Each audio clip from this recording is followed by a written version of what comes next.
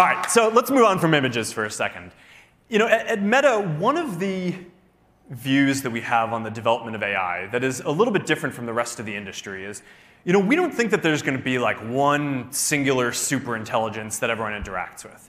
But our view is that people are going to want to interact with a bunch of different AIs for the different things that you want to do. And I actually think that over time, a lot of you are going to want to make your own AIs to advance individual goals that you have, whether you're a small business and you want to interact with customers, or if you're a creator and you want to engage your community, or whatever it is that you do.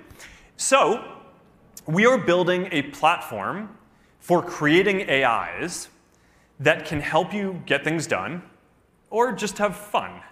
And the way this is going to work is people are going to be able to interact with these AIs across the whole Meta universe of products. So, of course, you'll be able to chat with them in WhatsApp and Messenger and Instagram Direct. But beyond that, they're going to have profiles in Instagram and Facebook, and you'll be able to interact with them. And eventually, they're going to be embodied as avatars and live and be able to interact with them in the Metaverse too. And we're going to open this platform up for developers and more use cases soon. I'm really looking forward to seeing what all of you build.